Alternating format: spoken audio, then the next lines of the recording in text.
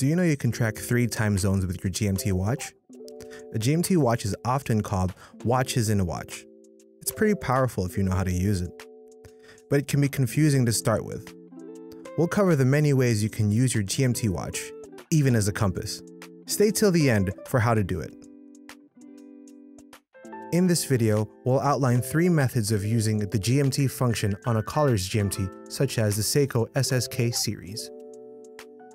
We will use our GMT diver and the Seiko SSK003 as demonstration. The movement inside is the same for R34 or NH34. Therefore, the function across the 2 watches are the same. You can use these methods with a traveler's GMT as well, but we won't go into details with that. Before all else, let's set the GMT hand to the same time zone as the hour hand.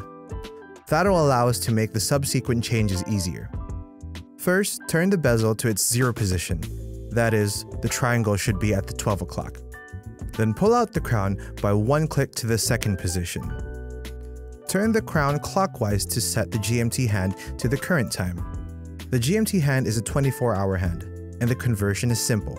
AM time stays the same, PM time just adds 12 to the current hour. It's 4 PM here, so I need to set the GMT hand to 16. Now that the GMT hand and the hour hand are in the same time zone, we're ready to set the GMT hand to a new time zone. Let's start with the simplest use case, tracking 2 time zones. For the sake of simplicity, let's assume we're living in London, so our time zone is GMT 0. And the time in London is always 4 PM. The first use case of a GMT is to track a foreign time. There are 2 ways to do it. Let's say my girlfriend lives in Tokyo, Japan, and I want to track her local time so that I know when to call her. Tokyo's time zone is +9. So what I need to do is to quick set the GMT hand ahead. Now I can see that Tokyo time is 1 AM, while London time is 4 PM. Not a good time to call her. The second way to track foreign time is done with the bezel. We'll start again with both hands in the same time zone.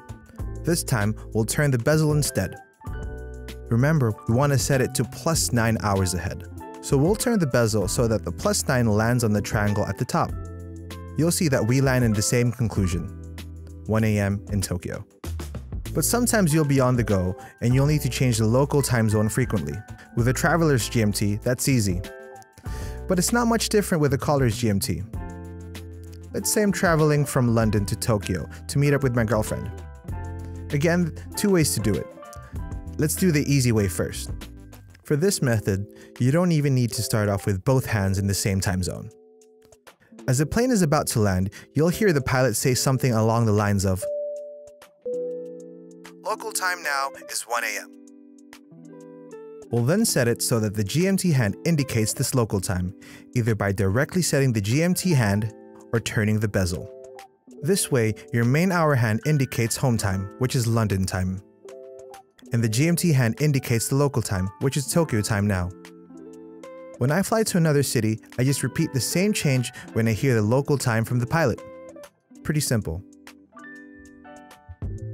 But I might prefer reading off the main hour hand for the local time. After all, that's the more intuitive way of reading time. For this, you need to start with both hands in the same time zone. Then as you learn the local time before you land, you change the main hands to indicate local time. Let's say we're about to land and the pilot informs us that the local time is 1 AM. I'll set the main hour hands to 1 AM. For home time, which is London time, it is now 9 hours behind Tokyo time. So we'll turn the bezel so that the -9 hour, that is 15, lands on the triangle. We use the bezel because we can keep both hands in the same time zone. When you move from place to place, you simply adjust the bezel to indicate home time. That brings us to the scenario where you need to track 3 time zones.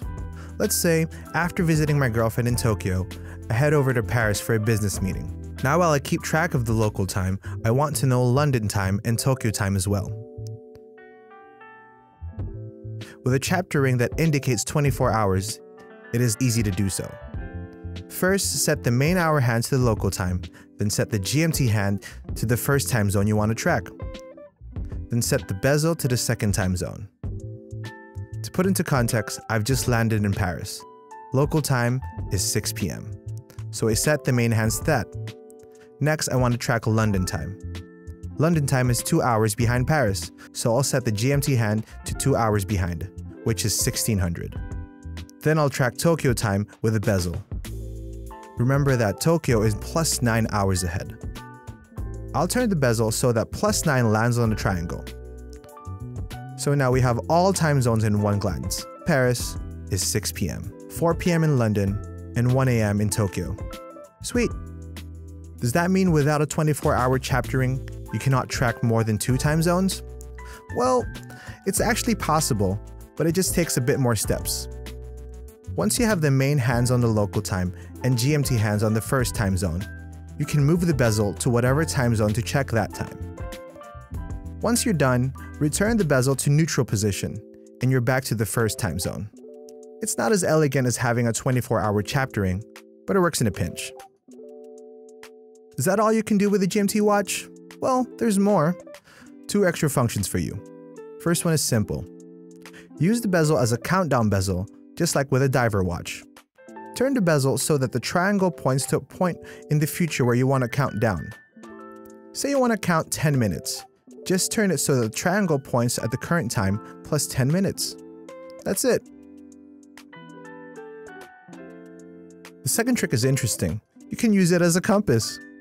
You'll need to be able to see the sun or its position.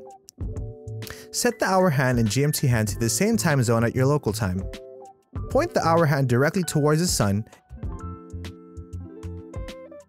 and your GMT hand will be pointing north. Voila! Your GMT hand is also a compass now.